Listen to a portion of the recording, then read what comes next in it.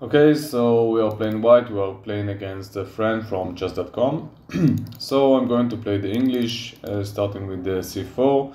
By the way, guys, I hope you enjoyed from the new intro. I worked on it this morning, and also I did manage to do some editing, so I guess the board seems like better now from before. So obviously he's going to think to the bishop. Let's make it interesting. Let's go e4. You always need to be aware from any kinds of bishop to b4 in order to restrict this knight and win this pawn. So right now let's keep developing. I guess he can try to attack this pawn, so we need to keep that in mind. Also, I guess that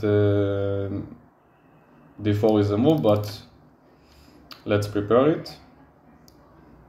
Okay, so let's have an exchange in the center.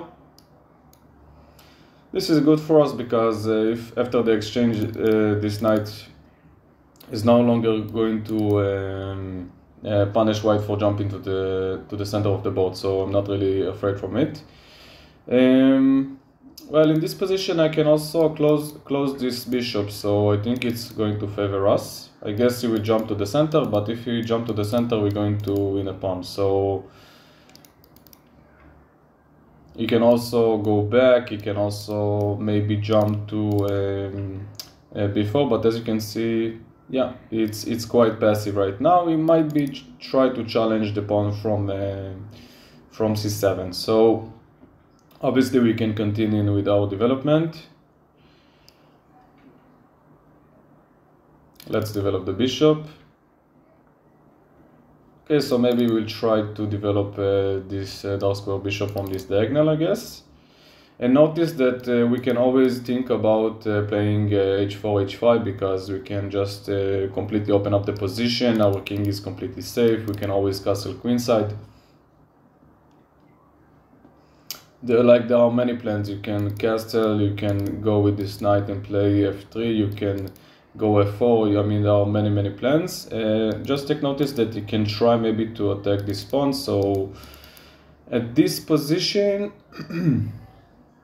I guess let's go h4, and I will try to open up the position as soon as possible. So maybe even, yeah, so even playing like I know it seems like a passive move, but even playing like knight g1 in order to try to open up the position can be nice, but you can always try to play g5. Okay, so if he's going to play g5, I still don't really have any answer for it. So, and also take notice that it's going to be hard for castle, because then we can snatch this pawn. So let's consolidate by playing f3. Okay, we can obviously go for this pawn if we want. I don't really want to allow him to play g5.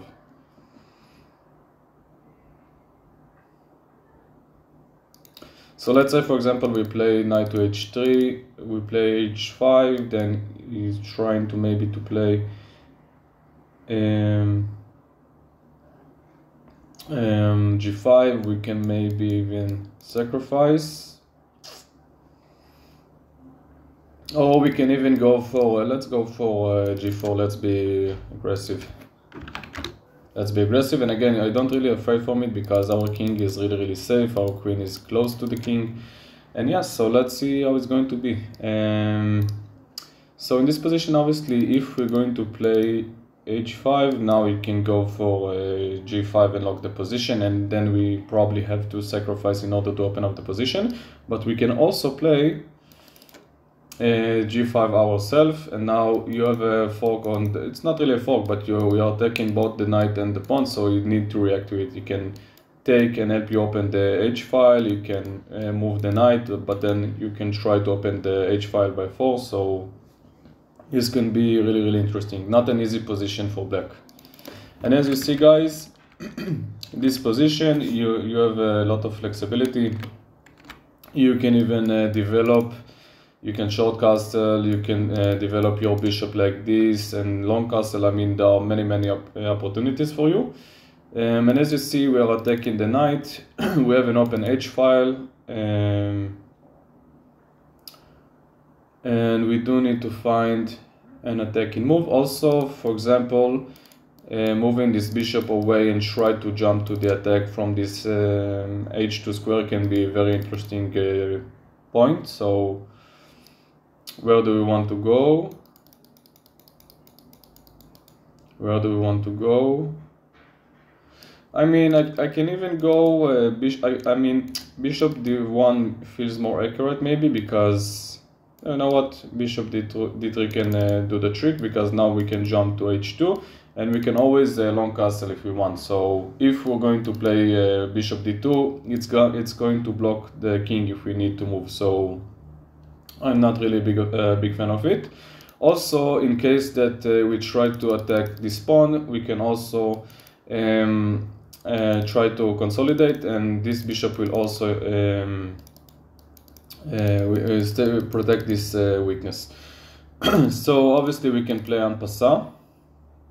We can take and open up the bishop a little more, and I don't really want to allow him to play f4, but right now I think we can go for this move, and then he must react to it, and I don't think there are many options for the knight. So I guess he will try to go to f4 in order to put some space to the knight, and like to say, okay, so if you're going to win my knight, I'm going to win my bishop, to win your bishop, but it's not really working, because we can take this knight with a check, and after, if we push f4, we can take this knight with a check, and then move away the bishop. We're going to be up the exchange, we are ready to queenside castle, and the position just play itself. So as you see, obviously we can take the knight, but he might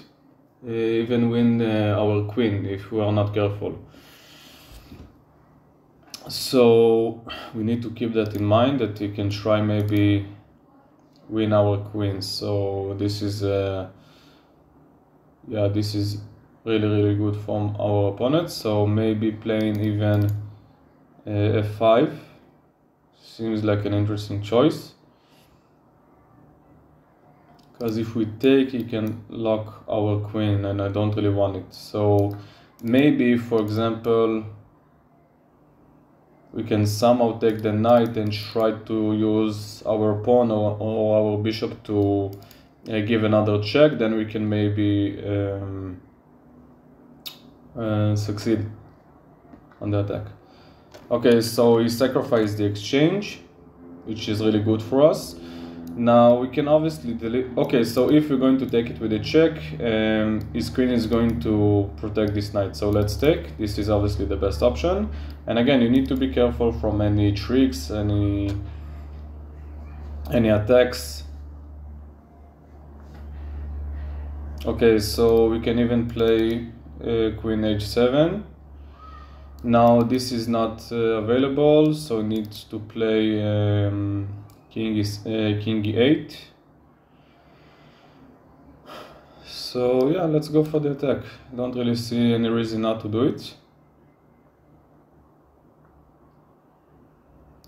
And now we got a very nice fork.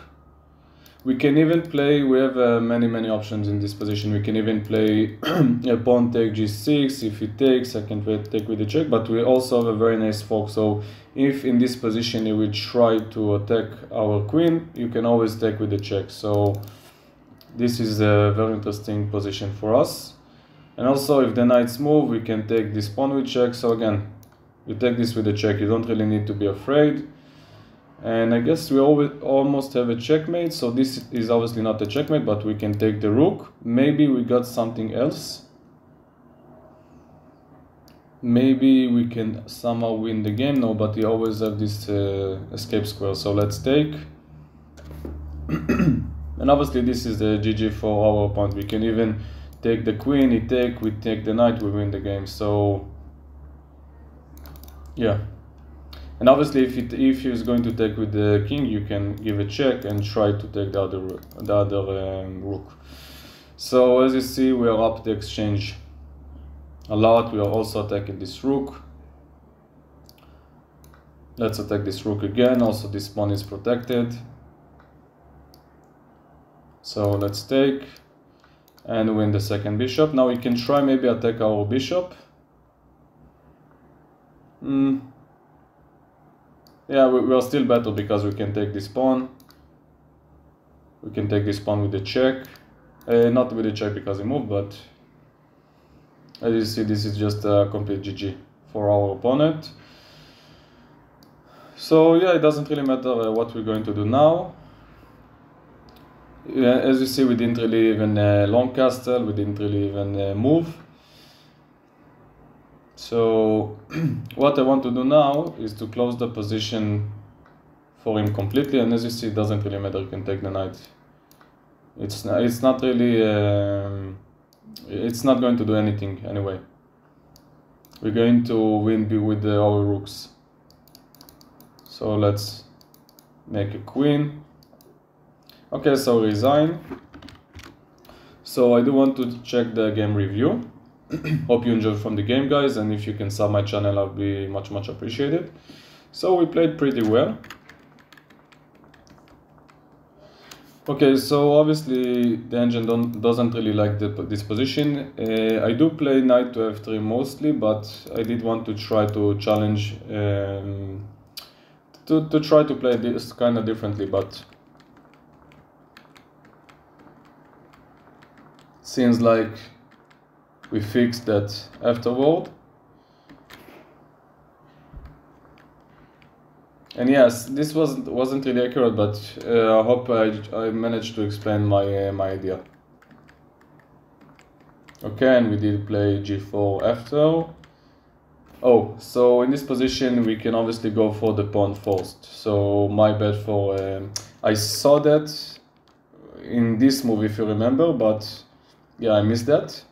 Anyway, we managed to open the h file completely. This was a good idea in order to jump with the queen to h2 and launch an attack.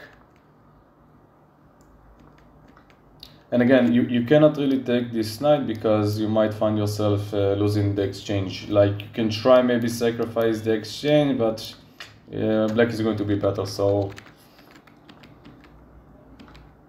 we take the pawn, we take, and in this position you don't really want to take with the check because you can take, and then you don't really win this knight because you can just take this knight with this queen. So even though it's tempting to play those moves, I know, but try to calculate before doing anything like this. And we take, now we give this check. And now I don't really, as you see, I don't really afraid from any of those positions because it's not any of those moves, sorry, because it's not really risky anymore. It's the queen is no longer under threat because you can take with the check. Oh, so we had a mate, so let's see. Take. Oh, so take with the pawn. So what's the idea? Let's check it out. Let's see, mate in 3. You make a new, okay, so you make a new queen. So it doesn't really, you cannot really take because, yes, because if he's going to take, this is going to be a mate. So very, very nice idea. So as you see, the game was kind of longer. You don't really have to take all of these pawns. Mostly you can just go for the mate completely and win the game. Yeah, that's it, guys. Hope you enjoyed from the game, and see you in the next video. Thank you for watching.